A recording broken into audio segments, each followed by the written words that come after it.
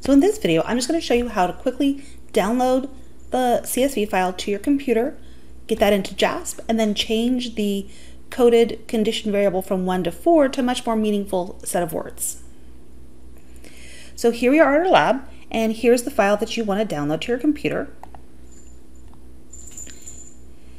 Now this is how my computer does it, so I click on this and then I'm going to go ahead and save that real quickly to my desktop.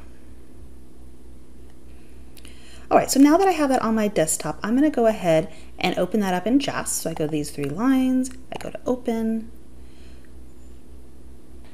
It's in my recent files. You may need to go to your computer and browse.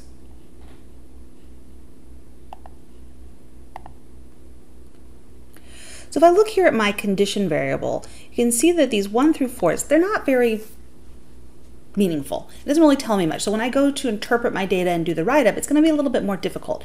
So what we're going to do is go back to our CSV file, and so the easiest way to do this is going to be to go up here to this sort function and do a custom sort. It says that my data has headers, so this is my first row is headers, and I want to sort by condition.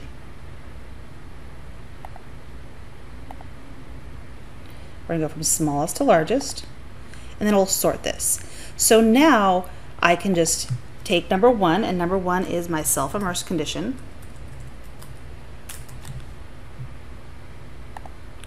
And I can take that, and then I click on the cell.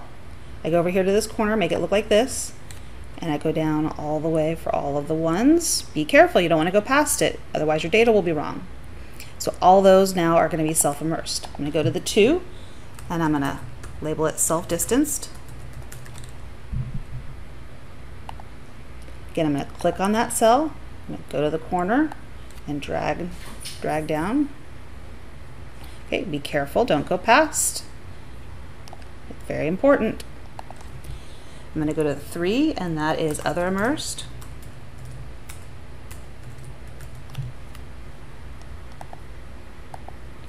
Same thing, click on that cell, drag down until I see 4s, make sure I don't get any 4s in there, and then number 4 is other distanced.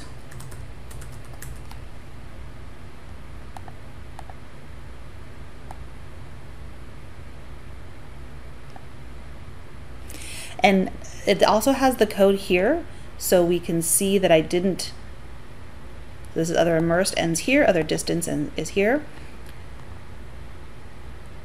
Go up, make sure self-distanced is 2, other immersed is 3. So if you want to see that reflected in your JASP file, you need to save, update the save. And then when we go back to JASP, we can see that reflected here now.